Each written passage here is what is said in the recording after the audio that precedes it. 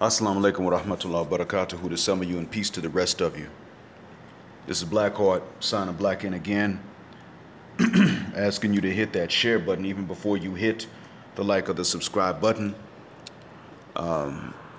because the message is more important than the messenger has ever been. And if it wasn't so, then I wouldn't record it. In 1955, a movie was released that addressed the changing attitudes of America's teenagers in a way that the previous films had not. And it was called Rebel Without a Cause. And it was some major white crap. Previous films had addressed the delinquency of teens growing up in slums, but this one addressed the rebellion of teens in middle-class areas. And in this movie, James Dean's character fell for his own brother's girlfriend anyway, which was bad enough. But this movie was considered a hit and a blockbuster and a culture changer. And it began the solidification of the American idea of the teenager, which was nebulous and debatable before this. Now, America, namely white America, had the idea of the teenager as neither child nor adult. The worst of both and the best of neither, exactly what a culture would need for its moral decline. We know they went through a moral decline, they complained about it. We know we went through a moral decline. So in reality, the teenager is not as experienced as people in the 20s, let alone older than that. And they don't have the financial independence of other adults yet, which is not their fault. No one in either America, black, white, or any of the third Americas, blames teenagers for this. But they do have the moral reasoning capacity of adults, though. They know right from wrong as well as a 60-year-old does. They're just socialized not to care because the expectations aren't there for them to care, and they know it. Before they become teens, when they're kids and preteens, they think teens are supposed to be stupid and wild and can get away with it. So when they arrive at the age of 13, they think they aren't supposed to be mature and worth the crap anyway. And this is why we see these teens bully each other until someone snaps and shoots up the schools. Their culture is not civilized, but rather it's a culture of uncivilization and barbarism, which is why they went around the world and colonized it and kidnapped and enslaved everybody. This is cemented in their teenage years. Now, understand this. I said this is cemented in their teenage years. And this is when they're supposed to form their adult personalities, morally speaking, to later be supplemented by more experiences and wisdom and financial independence. But the moral character of their adulthood is to be formed in the teen years, not afterwards. Caring about morality is not supposed to begin in your 20s, but in the teens and early teens at that. When white America decided to excuse their teens from that under the idea that this moral dysfunction of teenagers is normal, we made a mistake. See, we followed them crackers. We excused nigger behavior in teenagers as something that came with that age, when in fact there's no moral or there's no natural compunction for teens to be morally bankrupt. When a child bullies another child, you can punish the child and they'll stop later on, maybe learning a lesson. But when a teenager bullies someone else and he or she is capable of having his or her own children, this person's already dangerous to other human beings. You're dealing with some sort of narcissism or psychopathy. And if you can prove a teenager did this, you should kill him. Because they can morally understand how wrong it is and how it can damage the victim permanently. They can logically understand it as well. Now, when I say bullying, I don't mean what these kids and teens today mean by the word bullying. I mean actually physically threatening or harming someone, not verbally only. But once you can prove a teenager did this, the best penalty is to beat such a person to death or decapitate them publicly. Whichever one you do should be done publicly, so that bullying, and I mean the physical kind, is not normalized anymore, neither by teens nor the parents and other adults. You see, if a 40-year-old walked around bullying other adults, and the 40-year-old got killed for doing it, nobody would bat an eye. But when a teen does this to another teen, no one thinks that the bullying teen should be killed for it. Oh, they're just teenagers. That's the mistake we made. It's not normal, but we take it like it is. Now, teenagers should be stuck with the same penalties for crimes that have victims as adults. Not liking someone is okay. But to slander someone without proof is not okay, just because we're socialized to think teenagers are going to start rumors and they can't help it. No, they can help the stuff. So if your daughter has no mental disability, and she can bleed, she can calculate how wrong it is to blame someone else for something she isn't sure they did, especially just to make herself feel better or make another girl look bad. So for her to ask if something is true isn't slander, but for her to say so without evidence or proof is. Same for guys. But white teens are the offspring of the ones who built the system and for whom they built it, and they are in fact the offspring of the legal system. So they're not going to face these consequences I mentioned. And the consequences I mentioned are considered extreme right now, even when you hear me saying this, because we're socialized to think of our teens as still kids, but not for much longer. We're socialized to think as leniently of our offspring as those European races think of their own kids. But when one of our teens faces any kind of public scrutiny for normal teenage antics, especially if a victim is white, you know how outraged white parents become. They think the black teenager is no longer a kid. You've seen it before. This is an adult, actually an animal who must be punished extra harshly to show who's boss. How dare this wide-nosed, big-lipped nigga teenager act like this at the expense of someone white? I get it, because if a white teen bullied my son, I would want that little devil dead too. The difference is I can't convince cop, jury, or judge to take it seriously. But if the scenario or even accusations are just reversed, these white parents can convince all three to make our sons and daughters pay. So we've co-opted this American idea of the teen, though this very idea was designed to let their morally retarded offspring off the hook so as to save the prison room for our teens. And us stupid jungle bunnies bought it hook, line, and sinker, and let our teens act like their stereotype of the teenager, lost, morally bankrupt, and fully expecting to get away with it, thereby setting it up for our kids to attract the scrutiny already meant only for them to begin with.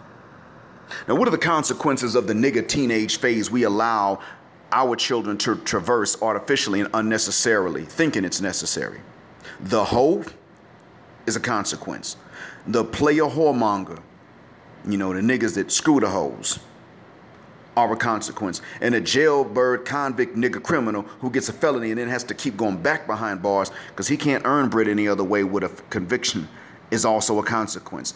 This leads to the wannabe ex-hoe who decided to change too late in life. The ex-player whoremonger who can't give marital advice because he knows too many women are still in the hoe phase. And a Johnny-come-lately pro-black ex-con who had to uck his life up royally before becoming a smart, dumb nigger jailhouse philosopher and trying to say to kids with his functionally illiterate behind. And what's wrong with the ones who decide to put ex or former in front of what they used to be? Nothing except the nigger teenage phase. That's what's wrong with it. I mean, to decide to reform and repent is never wrong when you're serious about it, when you're sincere. But the nigger teenage phase will make sure that there's always something about it that haunts these niggas. See, what's in this phase that they're taught a form of ratchet? No, you know what? I'm not going to ask what's in the phase. I'm just going to go ahead and tell you. It's in that phase that they learn this ratchet form of anti-morality and anti-intelligence and anti-intellectualism. It's cool to be bad, evil, and stupid. And it's in this phase that they develop the bad habits they will take with them into their newly pitifully reformed lives if they decide to repent, even though they mean well when they decide it. They will miss the opportunity afforded by the teen years to develop habits of implementing the morality that they are now capable of understanding, as well as any 6-year-old adult can understand it. And instead, they're going to develop laziness, cheating, lying, and other trifling habits they will carry into the 20s and into their attempts to reform. One example, and you can always tell this, they don't learn to read or write or punctuate correctly in their English and language arts classes in the teen years because that's not cool. Because they're teenagers and they're allowed to go through that nigger teenage phase by us. So when they get older and decide they want to be woke, you see them post on FB, Twitter, trying to type these woke posts or maybe some Christian and inspirational posts, but they're quoting and misquoting Tupac, the pastor, Jeeves, and Snoop Dogg, who also went through this nigger phase and became Snoop Lion, a Rastafarian prophet, as he says Louis Farrakhan told him he was. And not only quoting and misquoting them with nigger wisdom, but can't spell or punctuate it in their own first language either. So when you see this on FB or Twitter or even Black Junction, you know this nigger dissed and refused good advice while in the teens and decided to go through the nigger teen phase anyway. and then picked up these habits. This leads to how we can distinguish between the jigaboo ass nigga that had to go through it because he or she wasn't mature enough to bypass it, and the mature individuals who decided to bypass this nigga teenage phase as much as possible and try to put some morality in their decisions. We can tell who's who by these signs and these habits, and this is why the ones who grew up pro-black, like my parents raised me and my brother, made decisions early in life from a real pro-black stance. Made decisions early in life considering what is going to be best for us and our people, and thereby growing up to not shout and preach, but to live pro-blackness, while the ones who had to go through the nigga teenage phase first had to start preaching it when they decided to go into the pro-black phase and not living it because their habits wouldn't let them. And then disgrace and embarrass those of us for whom being pro-black is how you truly live. So you see these pro-black niggas on YouTube that weren't pro-black when they were young. I don't want to hear about this. I found it at 30. No, nigga, when you were young, you should have done it, because now these pro-black niggas are beefing on YouTube. But where were these niggas when they were in their teens? Were they pro-black then? And if not, why not? Now they beefing on YouTube, calling each other out, and pretty much disgracing those of us who grew up pro-black, thinking we'd have some sort of pro-black community to which we could contribute and join. Instead, we find it hijacked by some ex-niggas on social media. It doesn't matter if you decide to be an ex-nigga if you're going to keep acting like a nigga. If not then in the teenage years, even before the teenage years, then why not? Because pro-blackness was a thing back then. If their parents were pro-black, then why did they pick up nigga habits from nigga culture that bleed out in front of us on social media to this day? The answer is the nigga teenage phase. It's not popular and cool to be pro-black or even to be any kind of positive when you're a teenage nigga. And if we have to separate our teens from each other for a generation to get them to bypass this poisonous nigga teenage phase, then separate them and homeschool them from high school on. That's real. Now let's look at these ex-hoes as an example. And this is important because they gave away their most prized possession, as they call it, to the teenage niggas when they were teenagers. And when even these teen niggas were no longer teens, they did it. These hoes are in the teen nigga phase still, as being a hoe is one of the traits of the nigga teenage phase. And this is not only marked by loose sexual behavior, but by the price discrimination we know very well. Putting it on Mac 10, backing it up, raw dog. No protection, straight cream pie on Mac 12 and his little brother Mac 10 for free, and then pretending to be something else in front of the guy who ain't acting like Mac 12 and Mac 10, like a stereotypical nigga teen, so that this other guy will treat you better and commit more without sex because he doesn't know you're a slut for lazier guys. Well, they may decide to be ex-hoes one day and they'll listen to someone like Shira 7-1 or Nicole Michelle. Here's where the problem comes in. Shira 7-1 will tell you stuff that will really harm you, because she'll have you summoning spirits that you don't know are demons. Some of you get into this occultism stuff and you summon a spirit, you think they're not demons. No, if a spirit will answer you when you summon them, that's a demon. And then you ask them to help you secure a rich man. Guess what? Number one, those demons always extract a price, and they will not help you unless you refuse to disbelieve in God. Don't believe me? If you insist on summoning them, then ask them if you can worship Allah and they'll still help you. They'll demand that you choose one or the other. And they might give you one freebie just because they know I'm telling you this. But they will not help those who refuse to disbelieve in Allah and the last day. Some may even try to harm me for telling you this. Because these demons, they do answer. Shira 7-1 will mess you up, and I can tell you this because she keeps referring to getting the bag as though she can sell herself, but she won't refer to herself as his property for paying her cost. She doesn't tell you to be submissive in exchange. She does say be feminine in some videos, but she doesn't say be submissive in exchange. Nicole Michelle will tell you to be feminine and submissive to a man who provides and protects, but she won't tell you that not every man is either a broke dusty or a rich and loaded man. She won't tell you that all of them are in these two extremes and many of them are somewhere in the middle. She never points out that broke doesn't mean dusty, first of all. She never tells you that. Or that America systematically impoverishes and underpays black heterosexual men. Or that most men in America are neither very rich nor poor, but that black heterosexual men are the most likely to be poor and stay poor even if their parents weren't. She doesn't explain any of this because she doesn't care. She has a high income threshold, and if you are below that income, she refers to you as broke and dusty. She doesn't ever mention to you how you can be feminine, but you can also lower back your standard of living in the beginning so that you can have more of a bag later on in life. She says be feminine but secure the bag. However, she also tells potential ex-hoes that this will work for them. No, it won't. Ladies, understand that if you want the bag, you have to overlook men who ever were niggas and got caught doing nigga stuff, because they ain't gonna make a lot being ex-cons or even ex-niggas. Because you gotta understand, this is still seen as black masculinity. I mean, it's still seen as black machismo, and black masculinity or machismo are always penalized. So these ex-niggas that became ex-cons, well, guess what? They're gonna get less in life. And you'll know them because they will still write and spell and punctuate like niggas, which means that they can't write and spell and punctuate. And they wouldn't do it if they could because they're embarrassed by literacy in front of other niggas anyway. Ladies, understand that if a man wants a woman with whom it's worth it to share his bag, not lose his bag so she can secure it, but just to share his bag, just share it, she still has to have never been a hoe. Ladies, remember this quote from me, please. You can only be as worthy and as valuable to a future man as he knows you were cheap to any past man. If you gave one nigga the vagina for free and a future man finds out about it, he's not supposed to give you anything in exchange for it.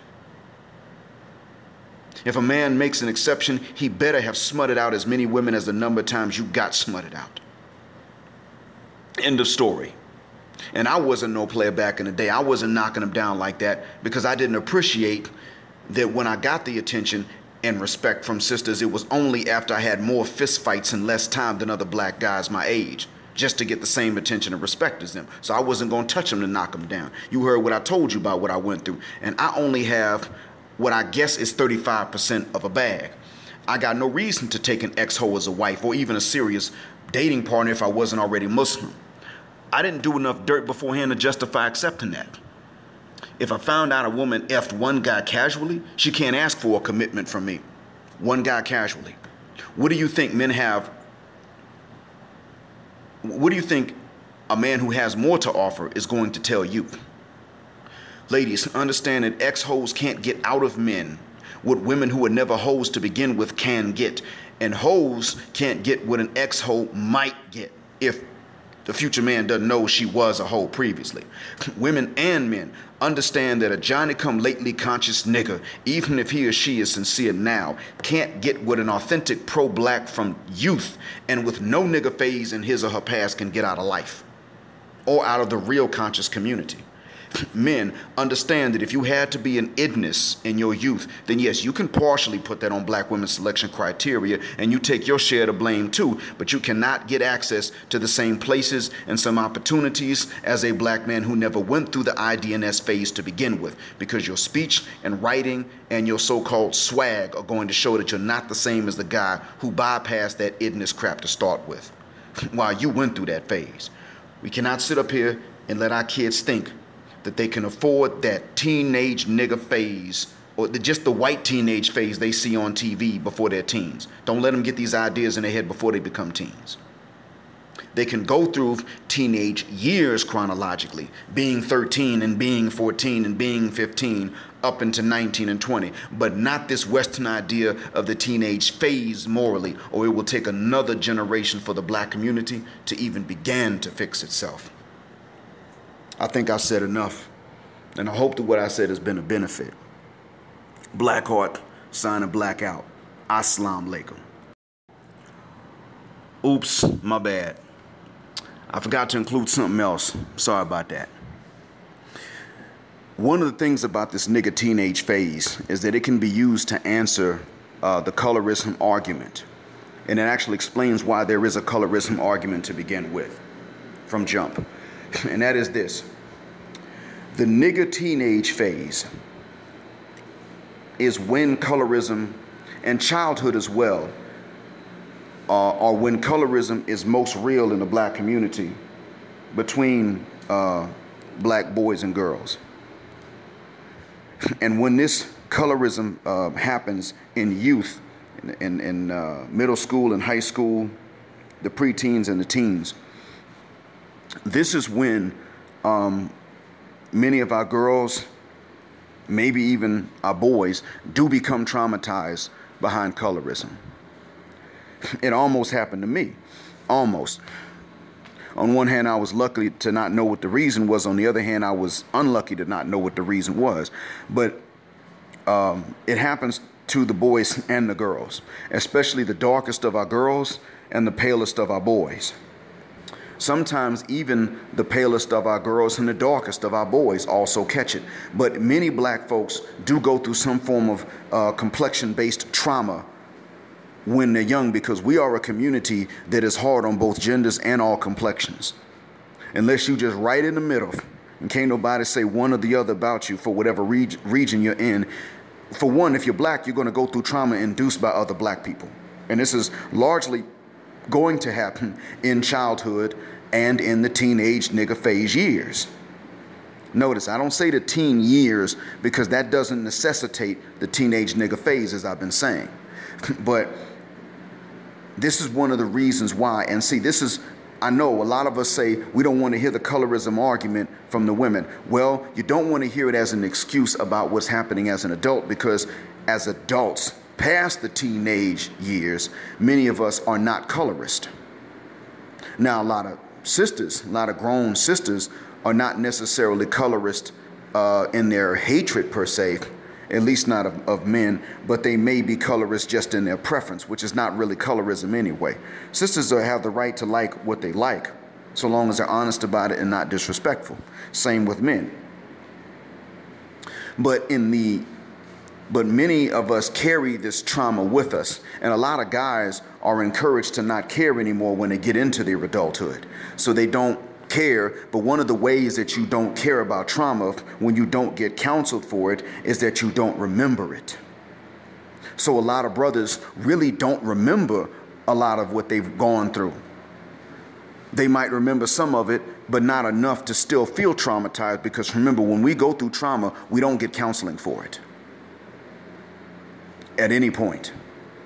We're not a people that seek out counseling, and we don't even know that we've been traumatized. We just think we tough. So this is what really happens. No joke, this is what happens when you're black in the Americas. It's not just the United States. No, it's in the Americas.